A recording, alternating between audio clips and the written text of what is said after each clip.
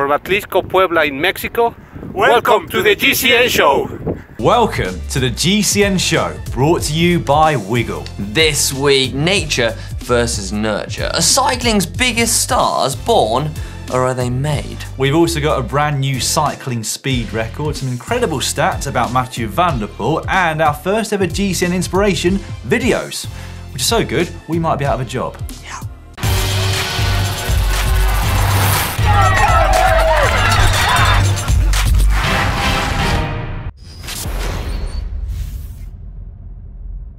This week in the world of cycling, we learned that Neil Campbell is now officially the fastest man on two wheels. Yeah, move over Dylan Groenewegen, because this is Campbell on his way to hitting a mind-boggling 174 miles per hour and 280 kilometers per hour. And more on that in Cycling Shorts.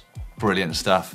We also learnt this week, or were reminded at least, what it's like to ride a bike for the very first time. This is Jess, friend of Eleanor Barker, pro rider, who captured Jess riding a bike for the very first time and her subsequent reaction. Yeah, I think so. Okay. I think so. Ready? Oh. Oh. Oh.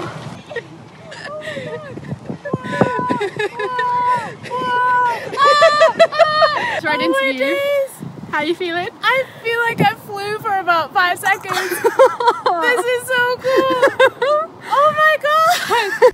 I have to say, we love this video because I think it reminds us how it felt to ride a bike for the very first time, no matter what your age is. Yeah, that was quite the reaction, wasn't it? And tells you all you need to know about how good cycling is. Yeah, agreed. Finally this week, we learnt that Mathieu van der Poel is out of this world. Admittedly, we had a slight inkling to that effect a little while ago, but we were reminded of this, in fact I reminded you of this on the GCN Racing News show yesterday, which you can now find on our GCN Racing channel. Some stats from his season that came on Twitter from Jonas. So you ready for this? I'm ready. He has competed in 12 cyclocross races this year and he's won 12, a 100% record. He has competed in 16 mountain bike events. He's won 14, an 87.5% record. And then on the road, he's competed in 16 races and won 7, which is a 47.5% record. Overall, he's won 33 out of the 44 races he started, which is a 75% hit rate. I mean, very, very different to what our results look like. Yeah, slightly. Yeah. But I can understand on the off-road, because if you're the best, I mean, you are the best.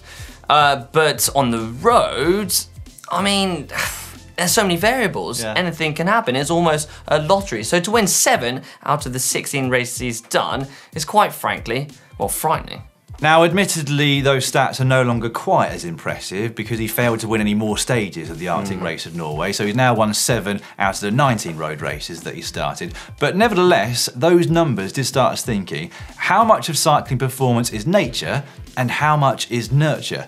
Because Mathieu van der Poel is a case in point when it comes to good genes, really, isn't it? His father, Adri, was a world cyclocross champion himself. He also won the Tour of Flanders, Liège-Bastogne-Liège, Amstel Gold Race, and a couple of stages of the Tour de France. And his granddad was Raymond Poulador.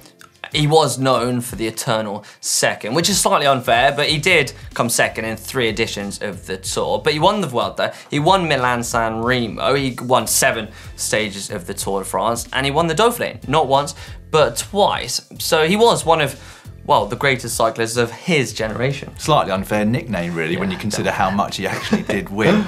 So there's no doubt that Van der Poel was always going places, and he did actually from a very young age. By the end of the junior category, he'd won the World Cyclocross Championships twice and the World Road Race Championships once. And the rest, as they say, is history. Except, unfortunately for the current pro riders, it's not actually history, is it? Because he seems to be just getting going. No, but there are some current examples. I mean, Remco Evenepoel, he's already won some of the world's biggest races. And I mean, he's only been cycling for just over 2 years. I know. And I mean, he must have put some hard work in, but well, how much hard work can you put in 2 years? That is a very good point. And also, his dad was a former pro cyclist too. Then we've got more current examples, the likes of Egan Bernal, who's just won the Tour de France at 22 years of age, and in fact is the youngest winner of that race since the yellow jersey was introduced. And then Primož Roglic, whose rise to the top of cycling has been almost quick as his fall to the bottom of a ski jump was a few years ago. Yeah, and then there's Fiona Kolbinger, who at just 24 has done her first race. I mean, it was the brutal transcontinental race, and she didn't just take part, she went and won the whole thing.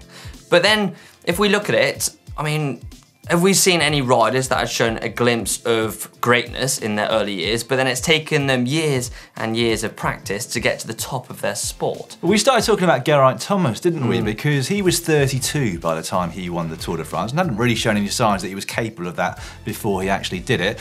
But then he's not a great example from another respect because he was supremely talented and got massive results on the track from a very young age. Yeah, he did. I mean, the prime example, or the most obvious one, is Chris Froome. He did show some greatness in his early years, but it wasn't until he was 26 where he really showed what he could do at the Vuelta in 2011, where he came second, but now is declared the winner of that race. That's right. Although it is said that having the Bilharzia virus did hold him back in his early years, isn't it? We could also look at examples in other sports, because I was reading an article recently comparing the contrasting early careers of Tiger Woods and Roger Federer. So Tiger Woods, at the age of 10 months, was already swinging a cut-down golf club. At the age of 2, he was so talented with a golf club that he was on national television, and while still at the age of 2, he won a golf competition for under 10s. I didn't actually know that before I read this article. On the other hand, Roger Federer was apparently so lackluster in terms of his motivation for tennis and almost lacking talent in that sport that his mum, who's actually a tennis coach herself, refused to play with him because she got so frustrated at his inability to return the ball. Despite that though, as we all now know, Federer went on to become one of, if not the greatest tennis player of all time. Yeah, and that article you're referring to is written by a chap called David Epstein, who wrote a book called Bounce, The Myth of Talent versus the Power of Practice, where if you put 10,000 hours of practice in on that sport, then you will be successful at it. Practice makes perfect, essentially, is what he is saying, wasn't it? Although he did, interestingly, also point out that of the athletes he studied over the years, more of them fall into the Federer category than into the Woods category, in that most successful athletes did a whole host of different sports at a young age and only specialised when they got a bit older, and that actually it can be detrimental to adult sporting performance to specialise at a young age because you risk burnout or at the very least lack of motivation. And I suppose Remco Evenepoel perfectly fits into that Federer category, doesn't he? Because until just over 2 years ago, he was playing football for the Anderlecht youth squad. Yeah, I mean, I guess you have to have talent and genes. The saying goes, you can't turn a donkey into a racehorse. And I guess if you took 2 cyclists and you said do 10,000 hours of practice, then you're going to get vastly different results, aren't you? Definitely. I've always looked at pro sports as a bit like a pyramid in terms of the athletes that are competing. So take cycling, for example. At the top of the cycling pyramid, you've got riders with everything. They've got the genes and therefore the natural talent. They've got all the desire and motivation to push themselves in training. They are extremely competitive. They've got tactical nous. They are good at bike handling and they are good at positioning themselves in the bunch. Then as you go down the pyramid on either side, you get riders that have got most of those assets, but not all of them. So take me for an example, some way down on the left, I had decent bike handling, I would say. I was very good at positioning in the bunch, and I had all of the motivation and desire to train in the world. I mean, not blowing your own trumpet. No, not at all. But what were you actually bad at then?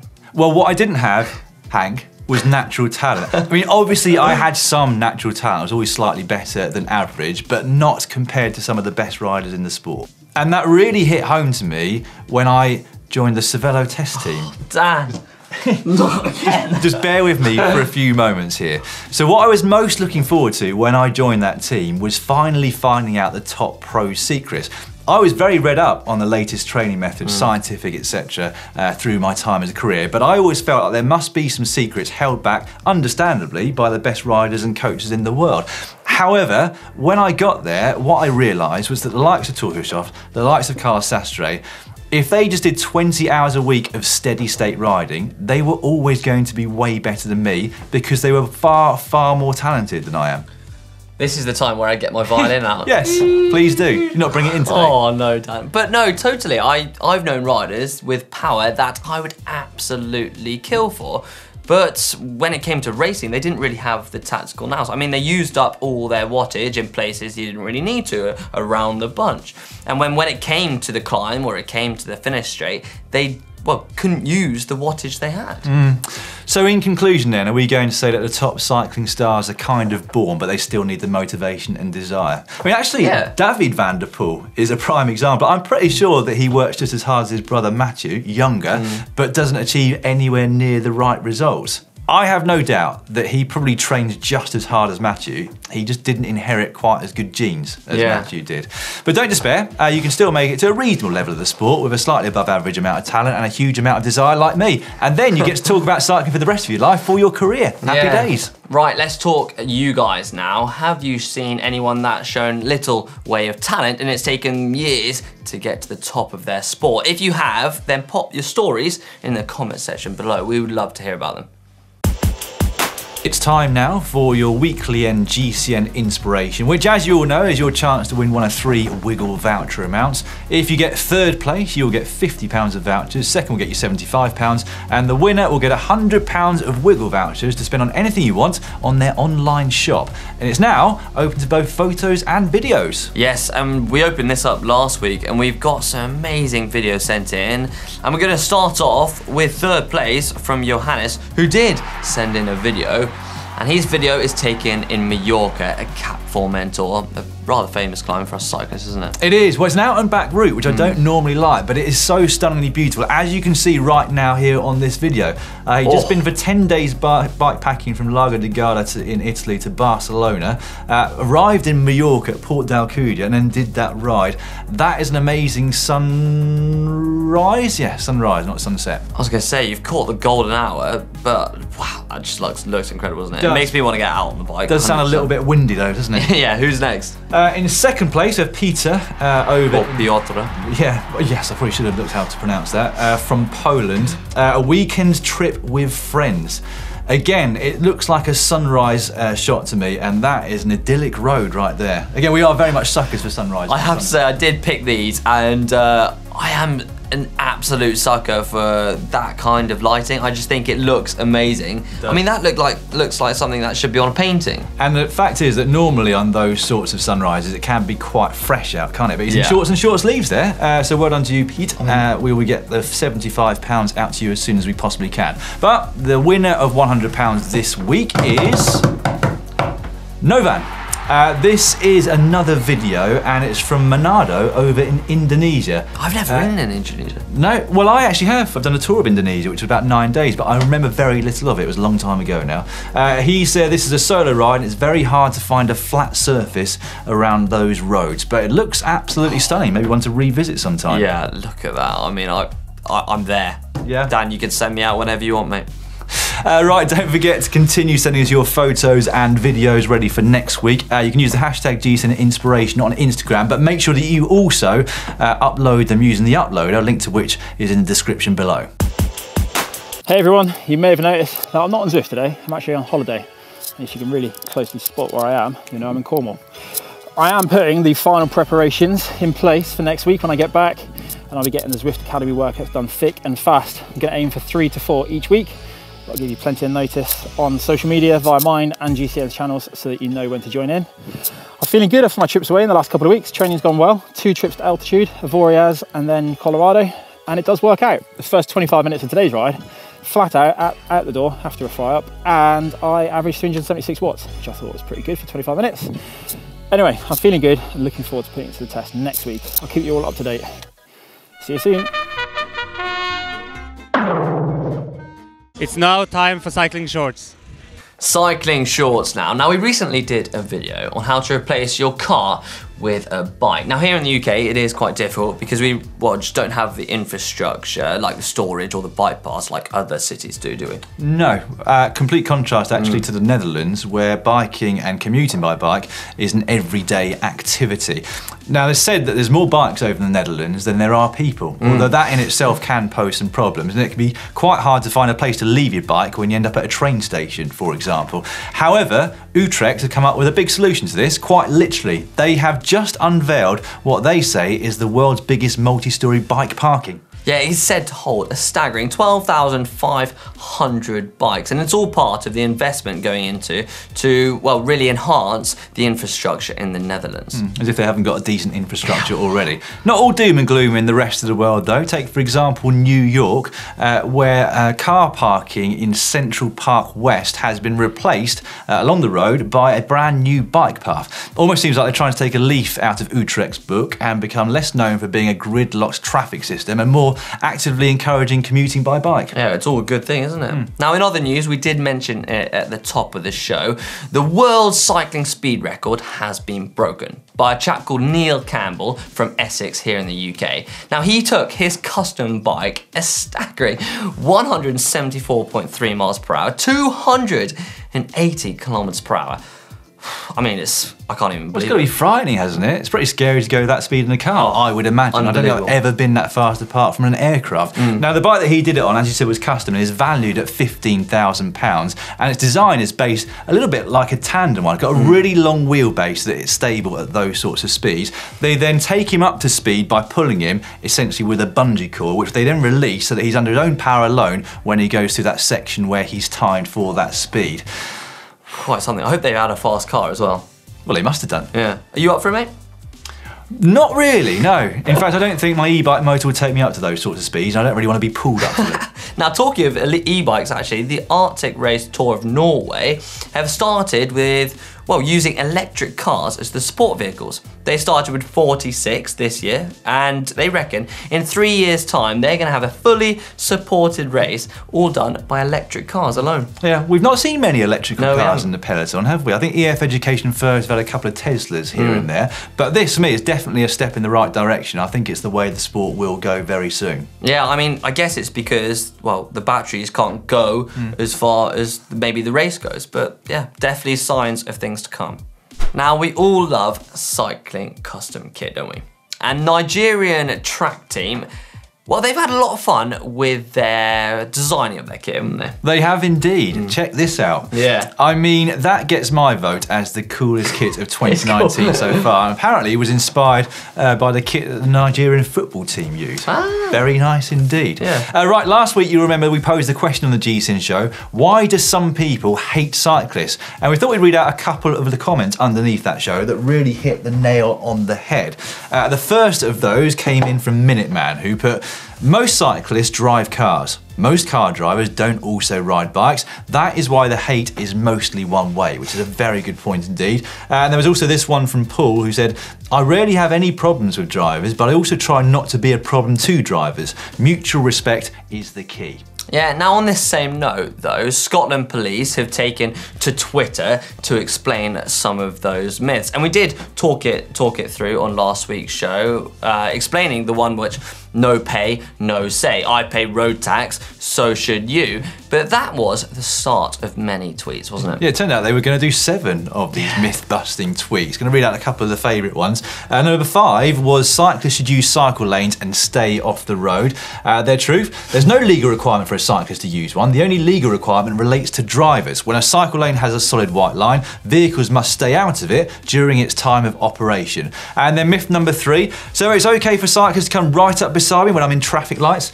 True, it's called filtering. Cycling is a great way to beat the traffic, stay fit and help the environment. Back to British cycling with another great video which they link to. Yeah, it's good that, isn't it? Yeah, really good. I like how they've done love the that. fact that Scotland police are promoting cycling and dispelling some myths that car drivers have. Now, on racing news now, we didn't get the chance to put it in the show because it came in a little late, but Philippe Gilbert has announced that he's leaving to Koenig Quickstep and he's joining rival Belgian squad Lotto Soudal on a 3-year deal, which shows a lot of faith seeing as he's 37 years old. I thought that. I mean, he must be very pleased with his 3-year deal at that age, Yeah. but it is a lot of faith to put in someone that is probably at the very best on a plateau and probably going downhill. Right, unfortunately, we are going to finish Cycling Shorts this week with some sad news in the world of cycling. Last week, at the age of 76, Felice Gimondi passed away. He was one of the legends of our sport. He was the second rider out of only 7, even to this point, to win all 3 Grand Tours in his career. He's going to be greatly missed. The Gazzetta dello Sport dedicated 5 of its first pages to him at the weekend, and the cycling world has basically lost one of its icons. Rest in peace, Felice. Yeah, a true legend. Giveaway time now. Last week we were giving, well actually why don't you show us what Yeah, shall I bring him in? giving away last week. Courtesy of our friends over at Park Tools, there were 4 prizes on offer. 2 PCS 9.2 stands and 2 PCS 10.2 stands. as Hank is modelling next to right now. So the winners of the 9.2 are Jacob Sargent here in Great Britain and Krul Marek over in Poland, whilst the winners of the PCS 10.2 are Blake Longley and Kengo Hashimoto, should I say, both over in the US. So very well done to you. We'll get them out as soon as we possibly can. Yeah, I'll box them up after the show, shall I? Yes, yeah, that's your next job. Right, no more giveaways for you this week, but stay tuned because we will have another one very soon indeed. But whilst we're here, we're going to give you a quick promo to the GCN shop because the designers over there have been busy. They have indeed. They've come out with this design, and it's women's fit and men's fit. And if you buy this jersey in the shop and you go and get the black bib shots too, you get a 10% discount. You do, yes, so head over to shop.globalcyclingnetwork.com if you'd like to take advantage of that. Yeah, this is the new Explore edition of the GCN fan kit, which looks lovely. And also we're going to talk quickly about GCN events because we've got our last one of 2019 coming up this week, in fact. Hank and Ollie are heading out there tomorrow, actually, as you watch this video. And if Avoriaz and Mallorca beforehand are anything to go by, it is going to be a lot of fun both on and off the bike, isn't it? It is indeed, I can't wait. We're going to miss you. Well, I'm going to miss being there, to be perfectly honest, although that said, I feel like I'm still recovering from Avoriaz. Yeah, look like you had a good time, to be fair, Dan. But the 2020 plans are still being finalised. But to be sure not to miss out, then why don't you sign up to the newsletter at gcnevents.co. And while you're at it, why don't you sign up, well, or give the events team a follow on Instagram at GCN Event. You might see some of our photos on there, if you're lucky. Or over on Facebook, actually, facebook.com/GCN Events. Yeah, we hope to see you guys on the events soon. It's now time for hack/bodge. If you guys would like to get your photos submitted, then use the uploader, which is in the descriptions below. Yep, or you can use the hashtag GCNHack on Twitter, Facebook, or Instagram. Now, before we get on to this week's hacks and bodges, somebody wrote in with some definitions of what a hack and what a bodge is, because we're quite loose with it, really, and that is pointed out quite a lot to us. We just go with the flow, really, don't we? And I needed this. I actually asked Si, and he couldn't give me a good enough description. No, as I said, we're a bit loose. But Brian Messimer wrote in with this definition. Both hacks and bodges are meant to be improvements that are both innovative and custom to your bike. They are both modifications, changes, additions to the bike or equipment which are derived from either of the following procedures. 1, developing or installing home fabricated or self-fabricated parts. 2, repurposing one or more existing items which are not originally cycling related to serve a cycling related purpose. Distinguishing hack from bodge. A hack succeeds where a bodge fails because a hack, 1, is executed in an aesthetically neat and pleasing fashion, and 2, exhibits attention to detail and careful forethought. 3, demonstrates a superior sense of engineering ability. 4, fulfills the intended design purpose well. 5, successfully argues the case for its existence, i.e. the nature of its purpose is useful enough and sufficiently universal in nature to justify there being a manufactured product on the market, but there isn't.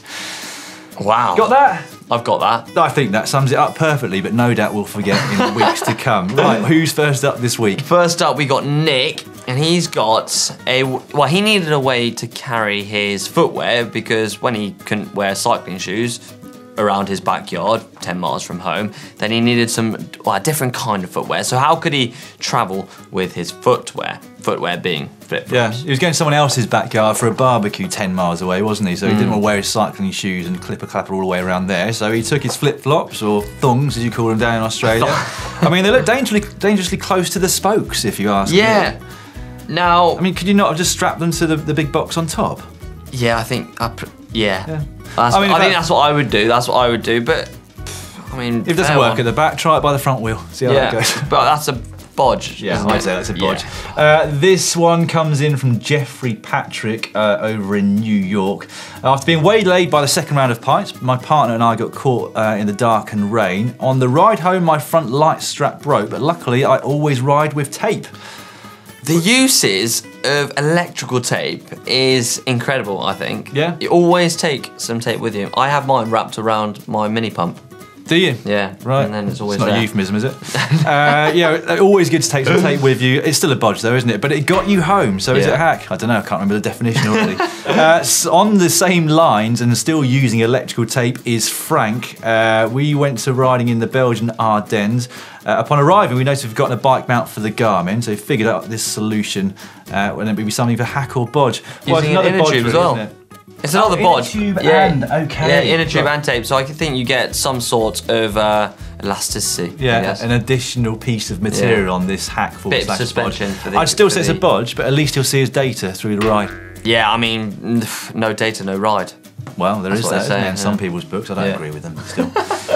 Next up, we got Andrew. He recently took part in a local event showcasing local cycling businesses. I needed a stand to display my stock and came up with this, constructed from an old bike maintenance stand when a front wheel attached at top using a rubber bung, which was compressed by the wheel skewer to lock into position. Looks good there, doesn't it? Look at that!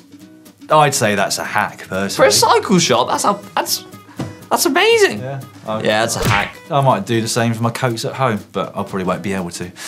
This came in from Emily in the Outer Hebrides. Too many bananas for your jersey to handle? Just strap them to your bike. Emily used her wrist straps that she used for her weak wrists and attached the bananas to the top tube via that. Although be careful with your wrists. She sacrifices her wrists for her bananas. Yeah. I don't know if I would do that. There, Emily. Yeah. You could just use some tape if you wanted. Right, and then we had this in from Nigel, and in his pain cave. Needed more space around the desk area in his office studio pain cave and came up with an ingenious way of holding the laptop on the trainer while Zwifting. A bit of plywood, some nails, a couple of screws, a bit of Velcro and a hairband pinched from his daughter, and voila! Well, it's not just a laptop stand, is it? It's a phone stand too. I mean, that is pure genius, and carpentry is his best. I mean, look at that. That is amazing, isn't it? That would save you quite a lot. This is also the Zwifting most ideal point to power up because you got your phone right there to power up. Makes life so much easier. Yeah, I would say that's a hack. Personally. It's a hack from me.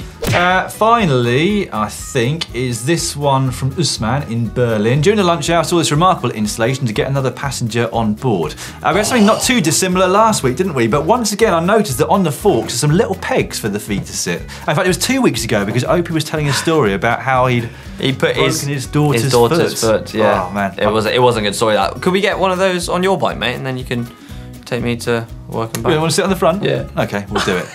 Right, don't forget to keep submitting your hacks and bodges ready for next week's show, which will be in front of a live audience in Saddleback with Hank and Ollie. Oh, it's going to be good. It's caption competition now, which is, of course, your weekly chance to get your hands on a GCN Camelback water bottle. We give you a photo, you give us your captions, and we pick a winner each and every week. Just to warn you, both for the winner of this week and for next week's caption photo, we're going to sing, aren't we? If you'd like to turn the sound down now. Last week's photo came from the European Championships. This is under-23 champion Letizia Paternoster, and we've come up with a winner. Yeah, after a lot of great captions under there, the winner is Muddy Wheels with this caption. You ready? Yeah. 3, 2, 1. For she's a jolly good fellow, for she's a jolly good fellow, for she's a jolly good fellow. That's enough of that. Well done to you, Muddy. Get in touch via message on Facebook with your address. We'll get that out to you very shortly indeed. Right, what's up this week, mate? Well, this week we've got a photo of the Bahrain Merida team on the podium, I think of the Bink Bank Tour. And we're going to sing this one as well. 3, 2, 1. We're singing in Bahrain, just singing in Bahrain. What a one. Again, that's enough of that, I think. You get the gist. Let us know your captions in the comment section just down below, and we'll pick out some winners, or a winner, this time next week. Oh, that was a good one.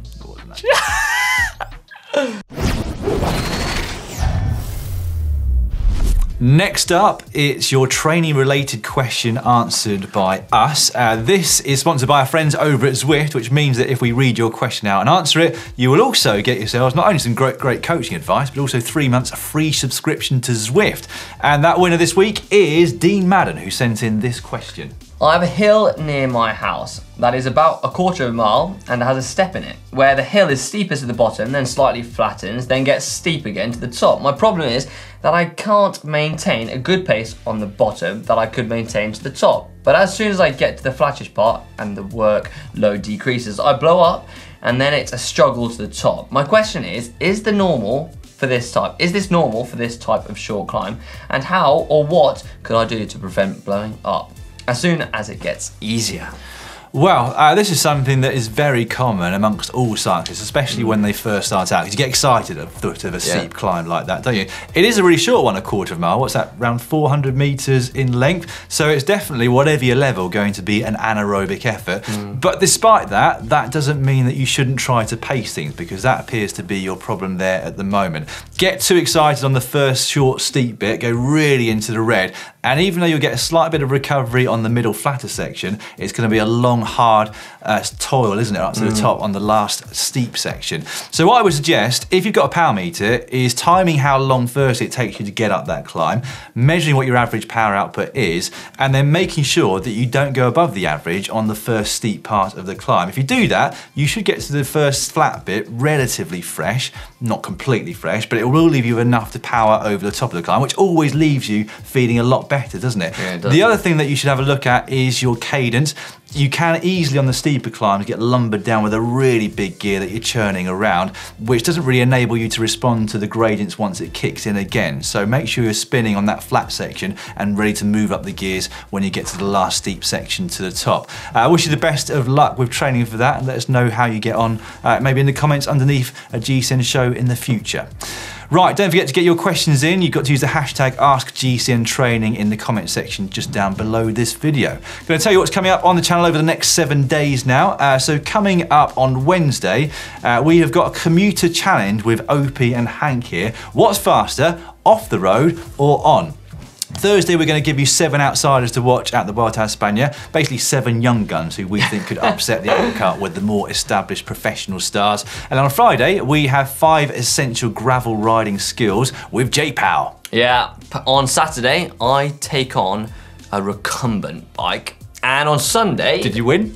That sounds like a fight. Yeah, it was. You'll have to watch it and see. On Sunday, Cy took on the Steamboat Gravel Race. On Monday, we've got the Racing News Show. And on Tuesday, it's back in here. Yeah. It's the GCN Show, where... Are we doing it live? Yes, well it will be you and Ollie in front of a live audience over in South. I'm nervous for that one actually, I can feel clammy hands already. Yeah, you should be, mate. I can see you sweating already. Also over on GCN Racing, we've got a whole load of live racing and highlights coming for you over the next week, or 4 weeks in fact. Starting on Thursday, we have both the Ladies Tour of Norway and the Tour of Colorado, which is also a ladies race only this year, available in most territories around the world. But available worldwide starting on Saturday, we've got daily highlights of the Vuelta a España, which we'll have for the entire 3 weeks, which we are very excited indeed about. So if you haven't already headed over there, and make sure you subscribe and also click on the bell icon, because then you'll get a notification every time we put a video up. It's now time for Extreme Corner. Now this one comes in from Whistler, where Martin Ashton and Blake took on one of the hardest downhill routes in Whistler. Check this out. Boom. Go, Blake. Ready? Go. Oh, that was on the point then, dude. Remember this corner? Yeah. Go quite high. Quite high, Mark. I couldn't because of the fusion. I reckon. Right, no brakes, no brakes. Yes, no brakes. Oh no. That was Try go straight, Mark. I am, that's me trying to correct. I have to say, mate, that is insane. I can't believe they took a tandem down there. I don't think I could take a normal mountain bike down there. No, I think I'd be quite scared on the back of Marty's tandem, knowing how reckless he can be on a bike. Anyway, we hope you've enjoyed this week's GCN show. If you have, please click on the thumbs up icon, which you'll be able to find just down below. And if you'd like to see some more content right here on GCN, the Racing News Show, which is now over on the GCN Racing channel, is there for you. Well, it's just here. Just down.